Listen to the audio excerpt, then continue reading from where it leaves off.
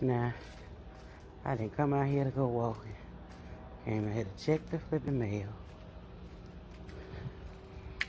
I got on my Crocs.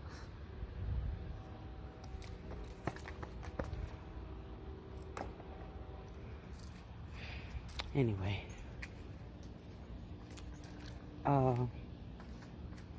The race is not given to the swift nor the strong, but to the one who endures to the end. And that's biblical. It's Bible, really, because, you know, he told us in Matt 24, you know, you're going to have wars, rumors of wars, and it's going to be popping off and that. Going to be popping off and this and that going to be popping off and all of that stuff going to be popping off. And the world going to be in an uproar. People's hearts going to wax cold, and, you know, men going to be lovers of themselves and lovers of each other, playing pickleball, all that. Just a waste of some... Shut up, Denise. Anyway, yeah, all of that. He said, but the one who endures to the end. Well, the one who endures to the end is the one who is not going to be, you know, tossed to and fro by everything they hear. Tossed to and fro by everything they see.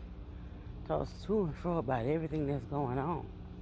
Just being tossed to and fro just on something that you heard.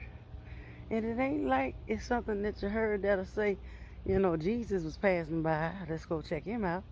No, it's all kind of other kind of stuff popping off that folk is believing. Nothing pure, whatever so things are lovely, whatever so things are lovely, whatever so things are pure, whatever things are of a good report. Folk ain't thinking on these things. Folks thinking on whatever they're thinking on, and what they're thinking on is totally wrong, sugar. Whew, it feel good out here. No, for real though. The race ain't given to the swift and the strong. You can be quick as you want to be, fast as you want to be.